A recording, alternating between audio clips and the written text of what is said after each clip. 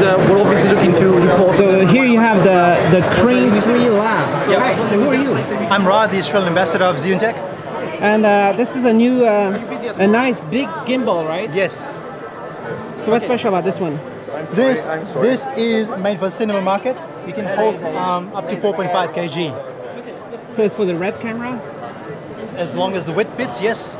And big cinema cameras? It's for any camera that will fit up to 4.5 kg payload. And so... so I suppose the advantage of this gimbal is obviously the new sling mode.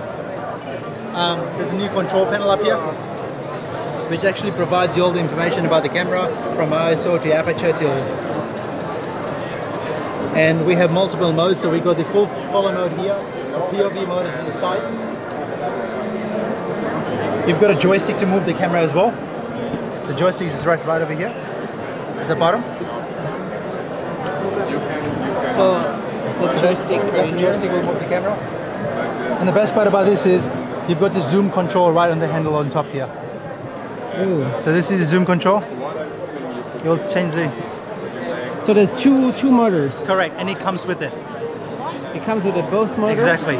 So focus and the zoom motors come with it. With the rebuild lab, only the focus motor comes with it. So a single operator can handle zoom, focus? Correct. And you hold it with one hand, you can It's like holding a machine gun. Like a machine gun? You can balance it both.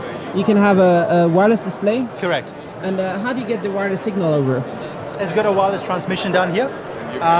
There's a new app for the Crane 3 and also the Webuild, which actually transmits not only the data and the camera information, but also the footage back to your phone. And what it also does is records a lower resolution onto your phone.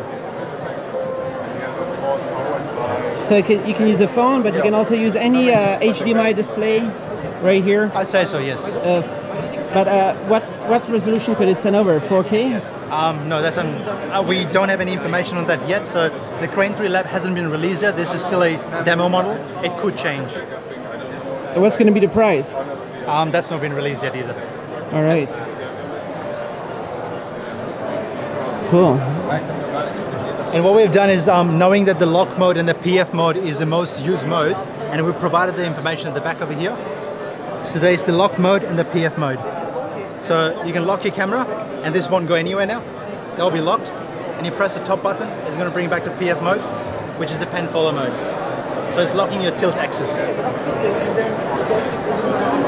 And nice. I suppose if you don't go to gym, then you can always start exercising at home. Yeah. Right? So you've been using it for a while? I've tested it for a little while. We can put really heavy cameras onto it. I've rigged up with a Pocket 4K as well. It works really well. With the Pocket 4K is great? Yep. So you've tested a whole bunch of...